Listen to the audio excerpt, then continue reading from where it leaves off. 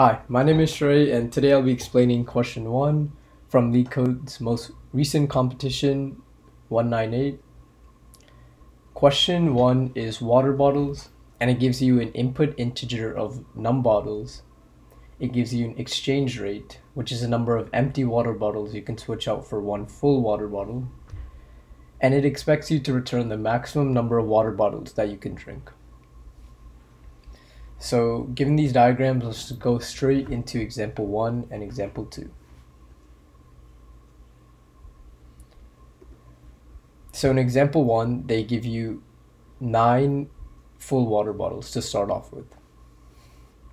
Because the exchange rate is 3, once you finish drinking those 9 water bottles, you can switch out 3 empty water bottles for one full water bottle, 3 empty for one full, and 3 empty for one full. In this case, you're not left with any remainder. We'll be looking at that in example 2. So now you have 3 full water bottles which you can drink. And your total right now is 12.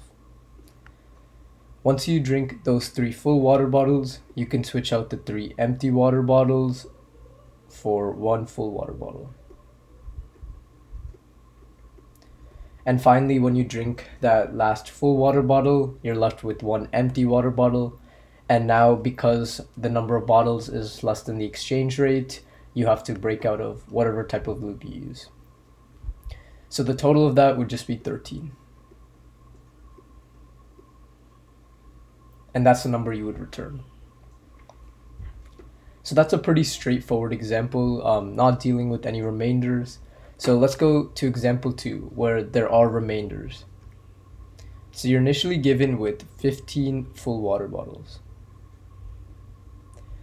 Because the exchange rate is 4 empty water bottles for one full water bottle, you can switch out 4 empty for one full, 4 empty for one full, 4 empty for one full, and finally you're left with 3 empty water bottles.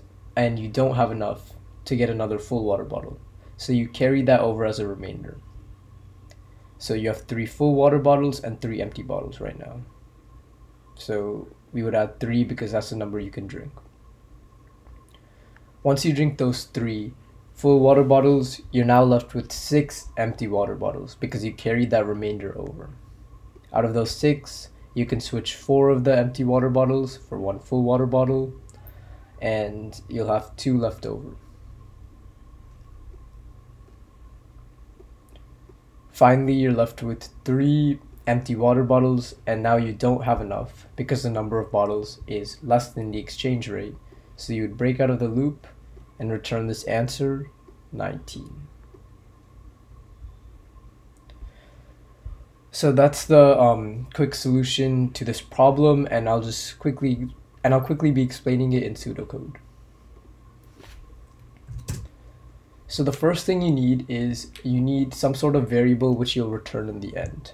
I call that sum, and you initially set sum to the number of bottles which they give you.